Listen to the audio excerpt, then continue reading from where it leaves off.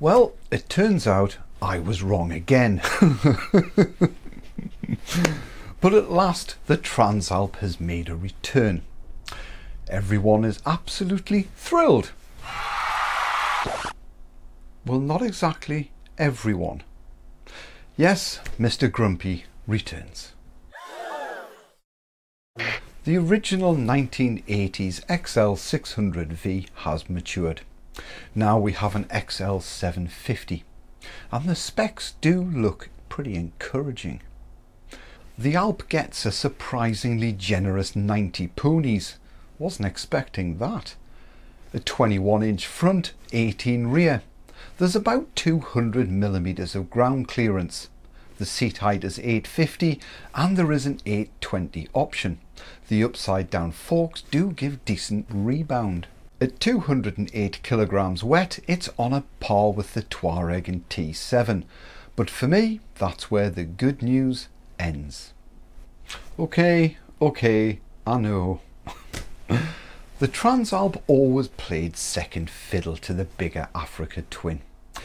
And it seems like that hasn't changed. Sure, it will be fun. A bit of touring, weekend escapes, and some light gravel. So it's back, but it's back in a kind of NCCB kind of way. I'm not loving the way it looks. And the clocks are a little bit Ford Focus for me. One 12-volt charger, nowhere to put your phone, and where is the GPX mounting bar? Oh, and if you want a bash plate, you'll need a cough up for the rally pack. It's a shame we've lost that signature exhaust. And what the hell is this? That low slung can will not see many river crossings. Personally for me, I was hoping for something more like this. Another stunning design by the Rubber Dust team. Something a little more aggressive to challenge the T7. But clearly the Big H are defending their 1100cc adventure bike. The last thing the Africa Twin needs is a fitter, more capable sibling. I am surprised they've brought the name back at all, for all the reasons which I mentioned in this video. There's a link.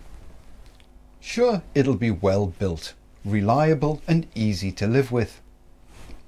But if you guys are anything like me, I was hoping for a sub 200 kilogram adventure hungry bike.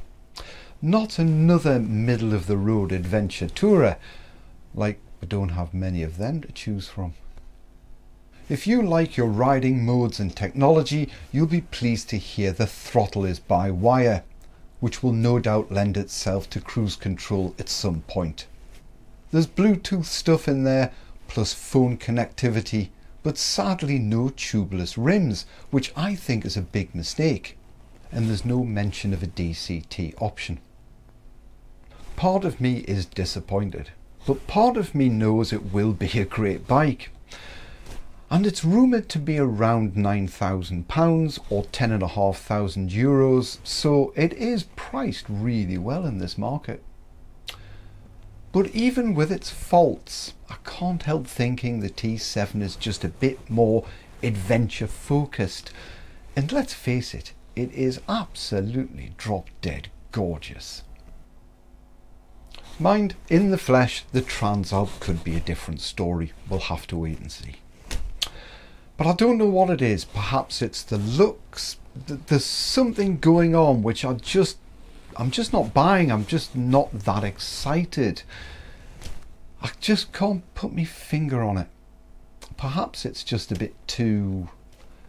well, perhaps it's just a bit too Honda.